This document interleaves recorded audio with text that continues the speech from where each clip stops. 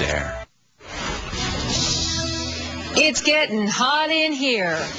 Or at least it is in D.C., and we're not talking about steaming midsummer heat. The Hill newspaper is just out with its much-anticipated list of the 50 most beautiful people on Capitol Hill.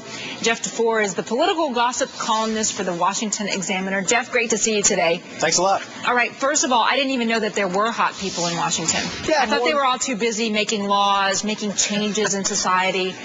More and more so all the time. I think the old saw that Washington is Hollywood for ugly people is less true than it's ever been. It's becoming a little bit more of a magnet like some other cities like New York and L.A. And yeah, there are some attractive people up on the Hill, even though they're doing the people's business. All right, out of the 50, there are 3 House lawmakers in the top 10. First of all, Representative Connie Mack of Florida, number 5 on the list. And there we have next House Speaker Nancy Pelosi, number 4. Right. And Brad Ellsworth, freshman representative from Indiana, number 1. Would you consider these people heartthrobs? Yeah, there's a lot of talk about all these folks on the Hill. Ellsworth is a former sheriff. He's tall. He gets a lot of looks, a lot of comments. Connie Mack, interestingly, is now dating Mary Bono, who's been on the list in the past. Of course. And is one of arguably the most beautiful women in the Congress, and is the widow of Sonny Bono, the former congressman. And Nancy Pelosi is, I think she gets obviously points for being the House Speaker and being in that prominent position. But Pelosi's become sort of a style icon in the way that even First Ladies, I don't think, have been. I mean, she's 67 years old. 67 years old. And she's considered a hottie. Yeah, 6 grandkids. A lot of people have raised questions about plastic surgery with her, but she looks great.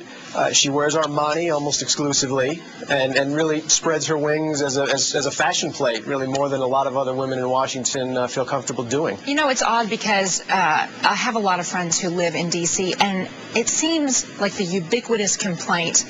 There's nobody to date because the guys are all chasing their careers. The girls are all in the office early, and they stay late at night, and they're working too hard. So even if you're one of the hot people, does that ensure you a date?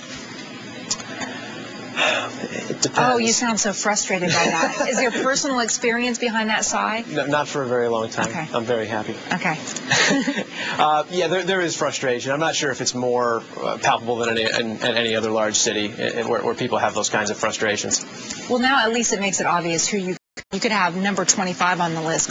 Number You've got a phone book, essentially, or a directory. As you said, Connie Mack and Mary Bono. Maybe they'll make a great pair. Obviously, the most attractive couple on the Hill. If there were a list, they'd certainly be number 1. Yeah, exactly. Hey, it's great to talk to you. Thank you so much. Thanks very much. To buy or to sell, those are the questions being asked today amid the news that sales of new and existing homes fell during the month of June. Some warn this could be the worst housing market since the Great Depression. Russell Perlman is senior writer for Smart Money magazine. I mean, is that the case? What about California in the 80s? Could this really top that? Well, if things keep going the way they are, we will see empty condos and empty houses, rows and subdivisions of empty houses.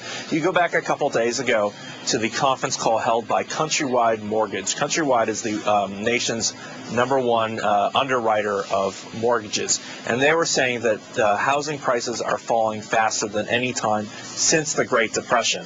We've seen new home sales have dropped at a 22% clip year over year, and existing home sales falling at about an 11% clip year over year. But I thought the chief financial guys in our country just said they expected the housing market to stabilize. Well, Uncle Ben Bernanke at the Federal Reserve has a considerably different opinion than a lot of private economists. A lot of private economists expect the housing slump to continue, if not as badly as it has been over the past couple of months, at least to sustain throughout 2008 and perhaps going into 2009.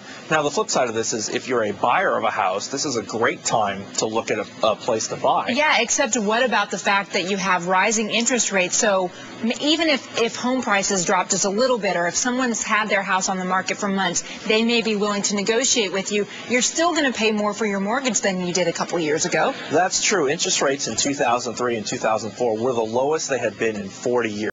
Yes, it was possible to get a third fixed mortgage rate at 5.5%, which is a great deal. But now we're looking at a 30-year mortgage rate of only